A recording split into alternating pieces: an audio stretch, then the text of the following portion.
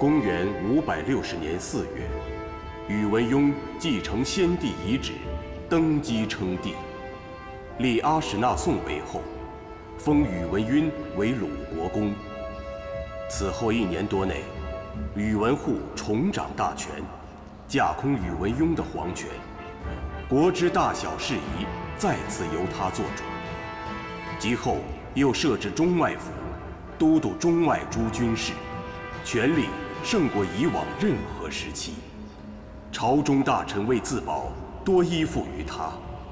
宇文邕势单力薄，仅有杨忠、尉迟迥、高斌等为数不多的几位忠臣支持。陛下万岁万岁万万岁！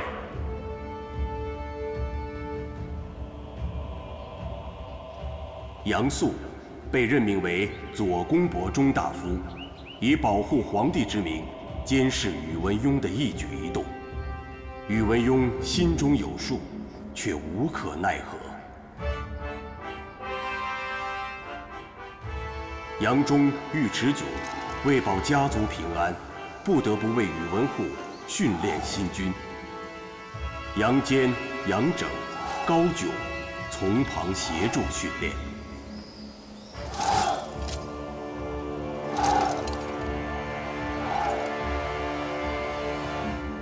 随着我大周军力的增长，管辖是个大问题，能领兵打仗的将军寥寥可数，故而必须提拔一批将军，甚至柱国大将军，来分担军事上的任务。陛下以为如何呀？好。既然陛下已如此认为，那么内史大夫便拟诏令，封柱国大将军和大将军吧。大冢宰，且慢。骤然增加柱国大将军与大将军的人数，怕是不妥吧？这柱国大将军本是功勋最卓著的将领才能被授予的职位。陛下，你的意思是，我所提出的将领，功勋不够卓著了？朕并无此意啊。陛下若是认为人多会削弱柱国大将军的功用，臣倒是有个法子，将现任的几位柱国大将军另行任用，由新任将领替任。陛下以为如何？朕认为这更加不妥。柱国大将军乃是对现任几位将军最高的认可，他们既未犯错，怎能另行任用？那便是了。陛下也知奖罚分明，若未犯错，便不能另行任用。那新任将领既要分担重任，功勋也不弱于旁人，更该奖励才是。如今既已设置了中外府掌管中外军，柱国大将军已不再分管兵事，形同散官勋号而已啊。当然，他们仍是我大周最值得尊敬的人，我会一如既往的从内心尊敬。既然诸位无异议，陛下，那便退朝吧。退朝吧。退朝！陛下万岁万岁万万岁！玉儿，来，再吃一口，吃得多长得高啊！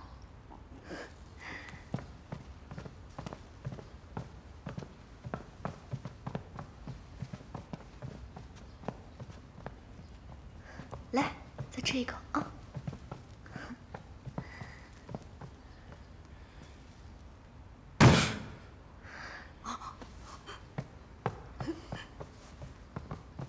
父皇，你用过膳了吗？陪月儿玩一会儿吧，好不好？云儿，你先去玩吧。哦。千雪，你们都下去吧。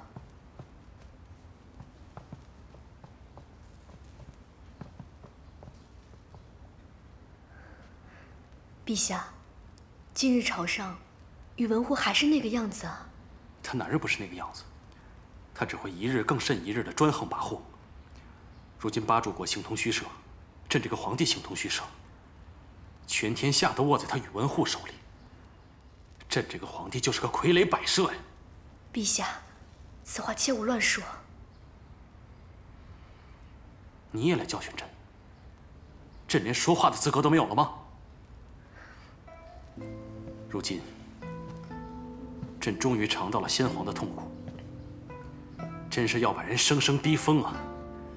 登基前，我找宇文护时，便知道会是这个结果。我以为我能忍，可我还是忍不了。我真的是忍不了。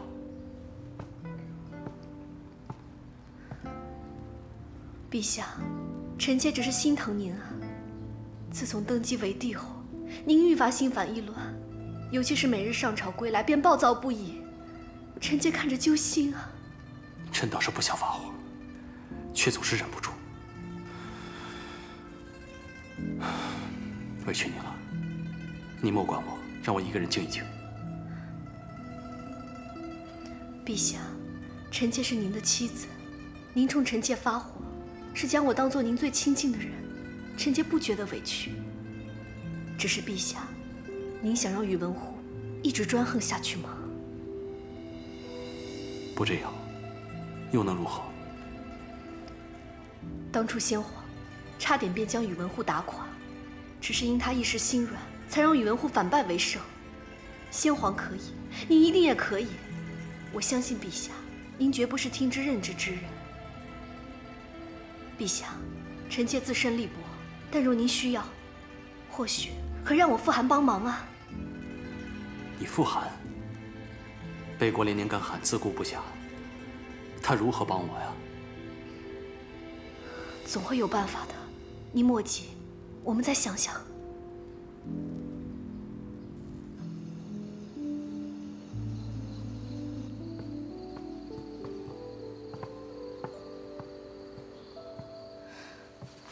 参见。莫行礼，莫称呼，在你面前，我还是阿庸。况且我好不容易才偷偷出宫一趟，你也让我透透气，否则我真的快要窒息了。唉。朝堂的情形，宇文护如今的权势，我有所耳闻。可以想象你的难处。所以今夜找你来，是想让你帮我。我能帮你什么？你若是普通女子，我不会找你的。当初你帮先皇做了如此之多，如今我也需要你帮我呀。可是，我们最终还是失败了。说实话，经历了这么多，我更加明白，很多事不是一个人可以掌控的。牵一发而动全身，一旦出事，会牵累许多人，甚至会要了许多人的命。难道你放弃对付宇文护了？放弃报仇了吗？自然没有。事到如今，机会难觅，只能蛰伏。我如今不是孤身一人，背后还有杨家这么多人。倘若我们贸然行动的话，便会被宇文护寻机陷害。哼，连你也觉得前面是死路，是不是？先皇为了对付宇文护卧薪尝胆，宇文护对付先皇亦是。他们都能做到忍，你也一定能。将欲夺之，必固与之，甚至你可以纵容他犯错、犯罪。欲取故与。要令一个人灭亡，就一定要顺着他，让他自命不凡，目空一切，尽量多的树敌。当他膨胀、狂妄到顶点的时候，那他便离灭亡不远了。而你要做的就是韬光养晦，不仅要忍耐，还要对他毕恭毕敬，尽可能讨他的欢心，任由他发号施令，打消他的戒心，使其放松警惕。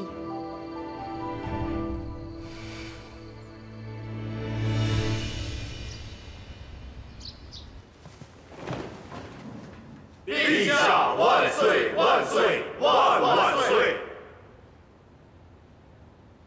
众卿平身。谢陛下。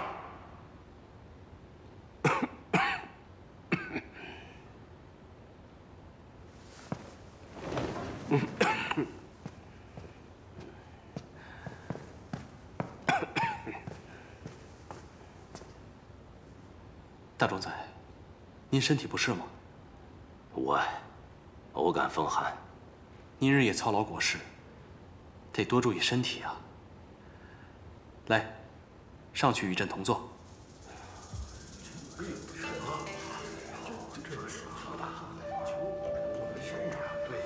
陛下言下之意是，让臣与你同坐龙榻。是啊，大冢宰，还有很多国事要与您一同商量，请吧。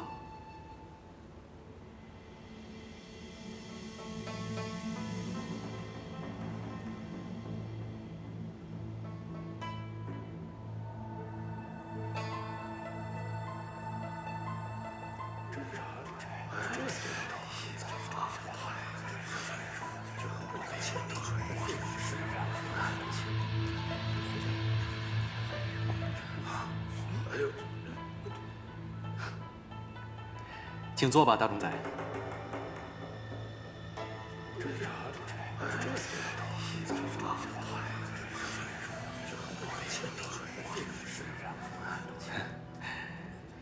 自朕登基以来，大冢宰尽心尽力，为朕分忧，朕心怀感激，故从明日起，赐坐于朕的龙榻旁。大冢宰，今日您便与朕同坐吧。既然陛下有心，那臣便恭敬不如从命了。众卿啊，朕还有一件事要告诫诸位。大冢宰乃是朕的堂兄，他尽心辅佐，助朕完成帝业，安养天下百姓，功勋无比啊。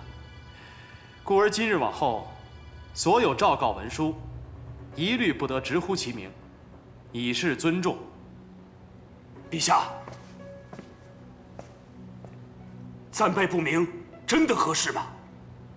朕觉得十分合适。大冢宰理应得到这样的荣耀。众卿不必多言了。谢陛下。大冢宰，今日有何事要议啊？陛下，荣州刺史胡建民上任1年来政绩突出，臣想让他与华州刺史丁义互调。陛下，臣认为不可。华州治理不好，并非是华州刺史的问题，乃因华州常年水涝。臣以为是该治理水涝，而非简单的调任。这个丁义在华州也有2年了吧？这问题也一直未改变呀。换个人试试也未尝不可。那便依大冢宰的提议，调任吧。是陛下。